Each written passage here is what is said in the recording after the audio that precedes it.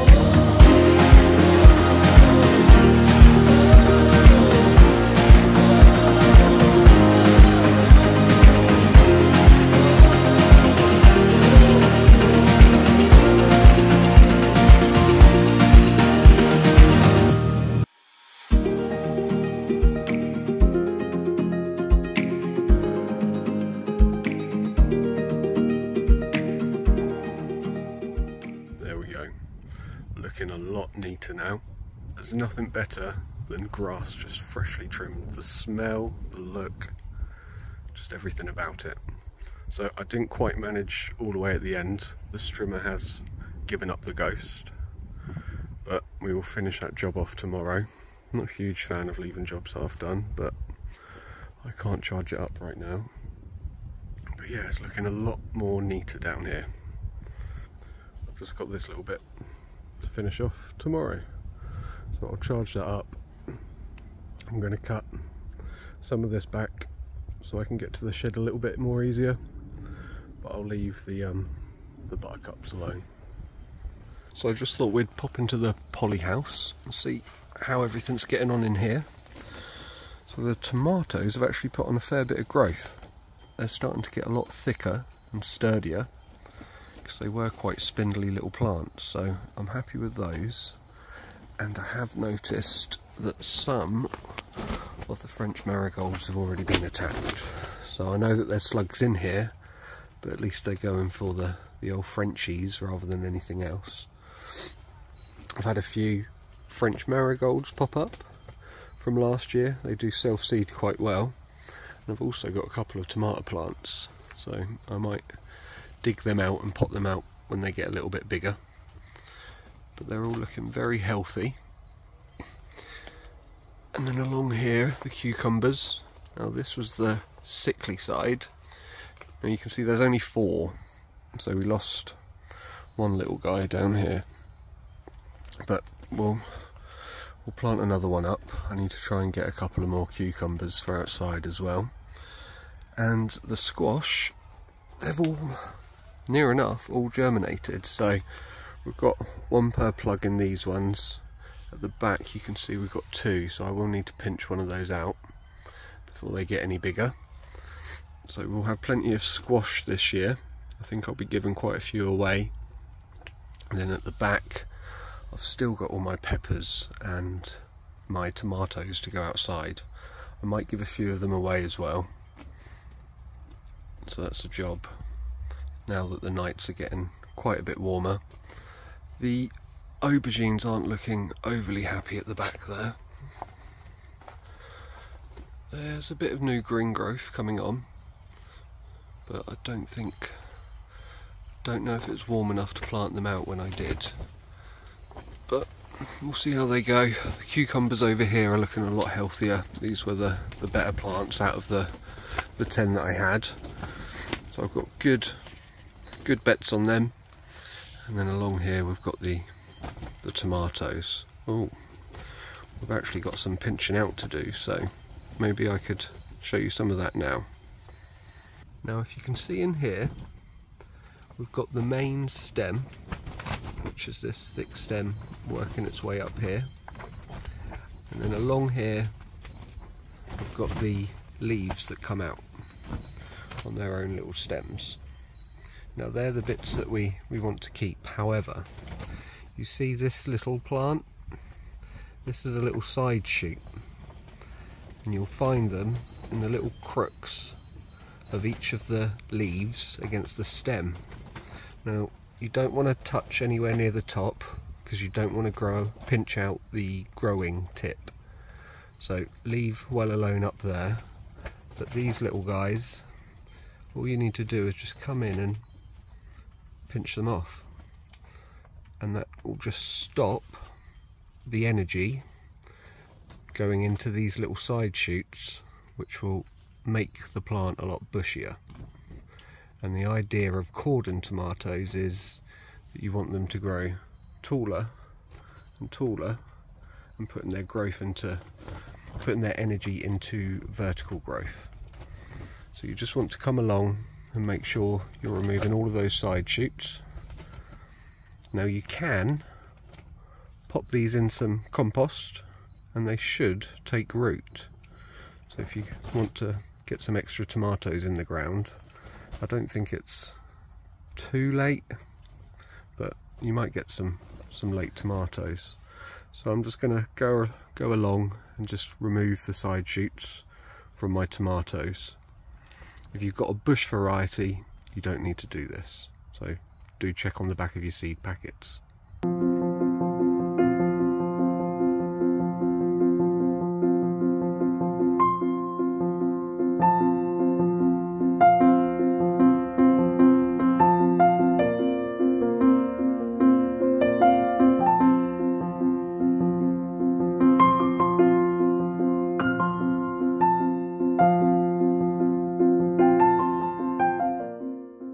One other job that I would do whilst I'm removing my side shoots at this time is, you see that beautiful tiny little yellow flower?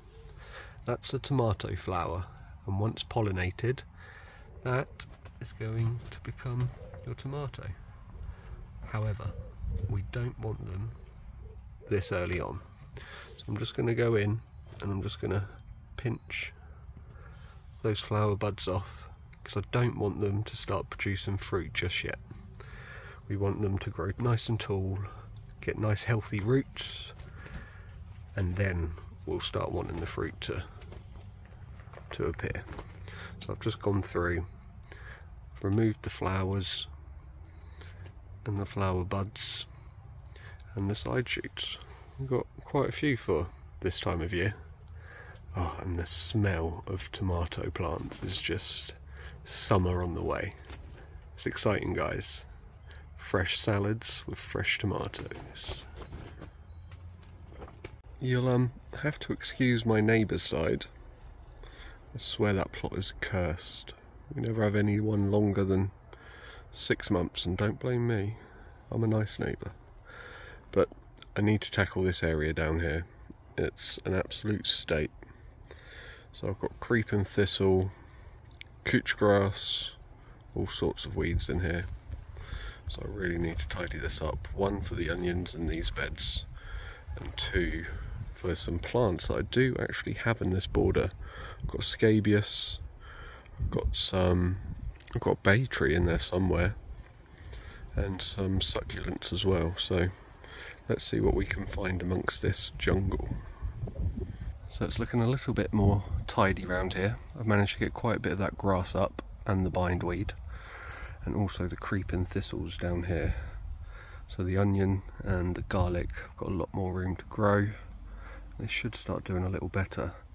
Now I have noticed that some of these onions are coming through quite gangly. Can you see there? And that's normally due to allium leaf minor. So they come through a little bit deformed, but we'll see if they swell up into bulbs or not. Quite a few of them seem to have done it this year.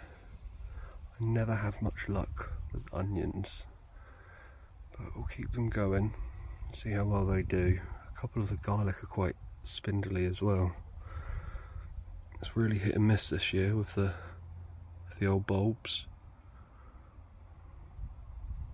And I've weeded in that little onion bed down there. They're coming out deformed as well, so I think I might have allium leaf minor, which is just a little bug that lives in the soil that eats into the onions.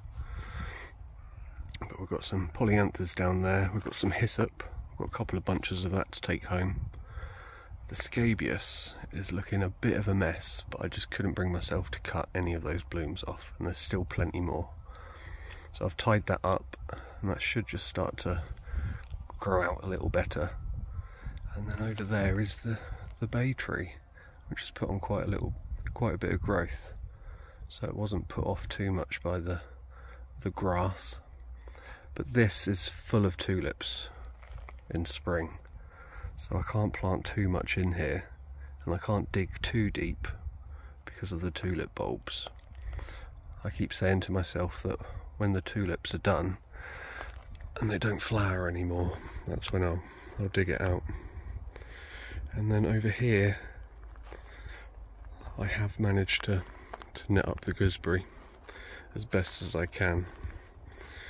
Now you want it really to be as taut as possible so that the birds don't get stuck. I've never had a problem down here, but I will try and see if I can get that a little bit tighter. But that's just to keep the gooseberries for us and not the pigeons, because the old pigeons do love a gooseberry. But they're huge this year, come have a look. Now these aren't ready yet, but these fell off when I was putting the netting on. But they're probably the size of a small grape. They are really quite big this year, which is why I've netted this bush, because it seems to have done the best out of the two. The others are, there's full of gooseberries on the other bush. They're just a lot smaller, whereas these are really plump and big, so keep these for ourselves, not for the wildlife this year. Now another little job that I need to do whilst I'm down here is thinning out the carrots. So as you can see, these carrots are growing quite close to one another. So you want to leave the strongest one behind and just start to leave bigger gaps in between. So they're both pretty sturdy, but I'm going to take this little guy out. And you just want to work your way down the row, and you just want to start pricking out those that don't need to be there. So the smaller, weaker little seedlings. Now they do say to do it on a still day, as the carrot fly will be able to smell the carrots as you pull the little seedlings up, but I don't know if I believe that one. So it's quite windy today, so we'll soon find out, won't we? So I'm just going to go along this row and just pinch out the little seedlings that we don't want. It might seem a little strange to be pulling out seedlings that you've only just grown, but you will get a much healthier crop from allowing the carrots more space to swell and grow. So please remember to thin them out, because otherwise they won't do too well at all and you won't get a crop of carrots. I need to get in here and harvest the radishes, because they seem to have taken control of this bed. Now some of them are quite large and might be a little woody, but we'll see how they cut up in the kitchen. But yeah, I'm going to harvest all of these up, and then tomorrow we can sow some more small crops in here, and I'll do a what to sow in June video for you.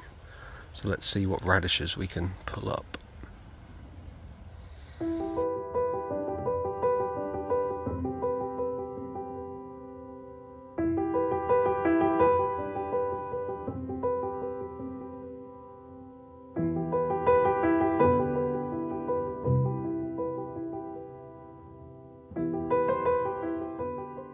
So hidden away in there, we've got some beetroot that I forgot about. So these will start to swell up. I won't plant anything else in there. The light will get to these, and these will now start to really take off. And it does just give these spring onions a little bit more of a chance. That feverfew is quite big, so I'll need to think about removing that next year. But they do self-seed everywhere, so I shouldn't be without any plants. But yeah, some hidden beetroot. I must sow some more of beetroot and some spring onions, so we'll do that tomorrow. Now this is why you should successionally sow your seeds, because otherwise you end up with an absolute glut. Now I don't know what to do with 50 radishes or more, so I think a few will be going out to neighbours. I might try and saute some of them down, and you can make a pickle with them. So yeah, make sure you time out your seedlings, sow out the seeds every 2 to 3 weeks and keep that up. Otherwise you just end up with loads of them all at once and you don't know what to do with them. But some of them are huge. We'll have to see how they fare in the kitchen, or whether they end up back on the compost heap. We've managed to get a few jobs done down here today. I haven't filmed it all, it would have been a little boring. It's quite a tidy up day, weeding and trimming. But I'll be back down here tomorrow for another day down the plot. I want to sow some seeds, so watch out for that video. But I hope you're all having a lovely weekend. The sun is shining if you're here in the UK, and for all those others around the world, I hope you're having a lovely day. And I'll see you all again soon. Take care guys. Bye bye.